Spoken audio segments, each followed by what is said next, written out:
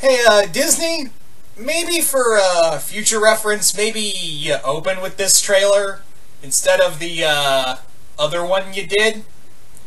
Just a thought. So, Universe, I am here to talk about the official full trailer for the live-action Aladdin. Now, this movie has been kind of met with a lot of opposition, and some of it I can understand why, because of how the genie looked, and obviously, you know, it's a character that we most recognize with Robin Williams and most affiliate with. So, a lot of pressure was put on that. And this movie, which the trailer, even without Genie, the first little like sneak peek didn't really, you know, thrill anyone, especially how the Genie looked himself. But this trailer, I watched it and I was like, you know what? It'll be fun for a lark. I'll give it a look. I will give it a look. See what I think. And lo and behold, it's actually not bad.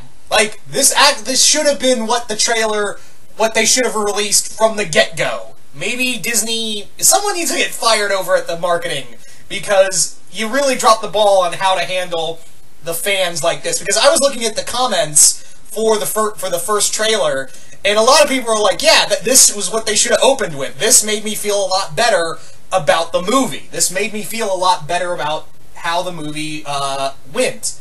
So, I don't need to explain the trailer, explain Aladdin for you, because if you don't know what Aladdin is, then, you know, what kind of childhood did you have? Anyway, so let's talk about some of the obvious, the genie in the room.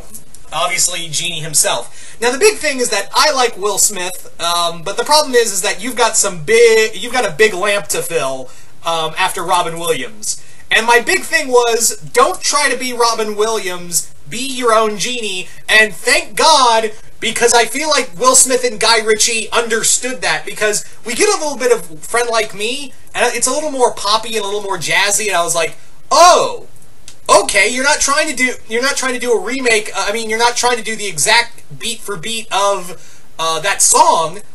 Yeah, you're doing how Will Smith would do that song. Okay.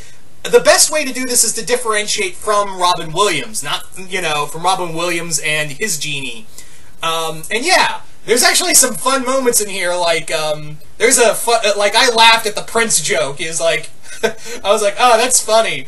And I think it works better here, and I know what you're thinking. Well, DPZ, you didn't really like, Will Smith as Deadshot, because Deadshot's a really complex character, and I feel like Will Smith was just playing Will Smith. Here, I feel like Will Smith being Will Smith works in his advantage, because like I said, you ain't gonna be able to don't even try to copy Robin Williams. Do not even try to copy Robin Williams, because you will fail, and you will fail hard.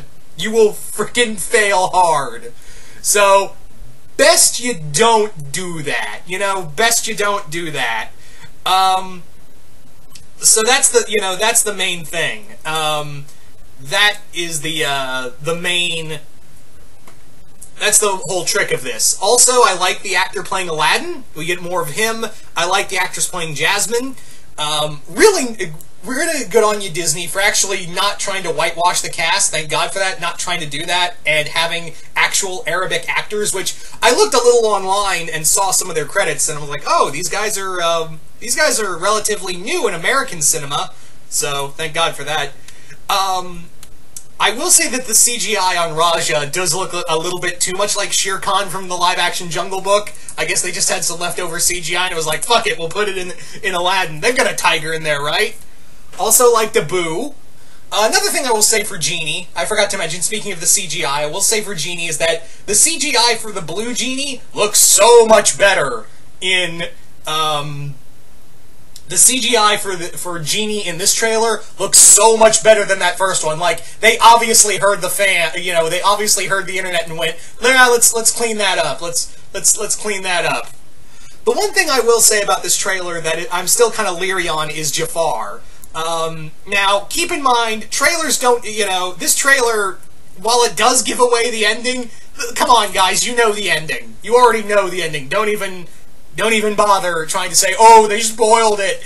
Well, newsflash, the movie in the 90s spoiled the ending for you. Hate to break it to you. So, yeah. Anyway, going back to Jafar, Jafar just kind of seems like he's a little too, like, soft and a little too, like, I don't know, the trailer just isn't hitting it with Jafar for me. And maybe in the movie, it'll be, like, one of the coolest things ever, because, maybe they'll, you know, do something cool with him. You know, maybe they'll do something really cool with him, but right now the trailers are just kind of like, I just feel like his performance is really weak. I don't know, and Jafar is a really major Disney villain. You cannot drop the ball on a classic Disney villain like you did with Maleficent.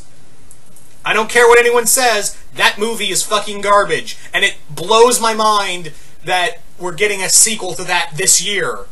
Yeah, there's a sequel to Maleficent coming out this year.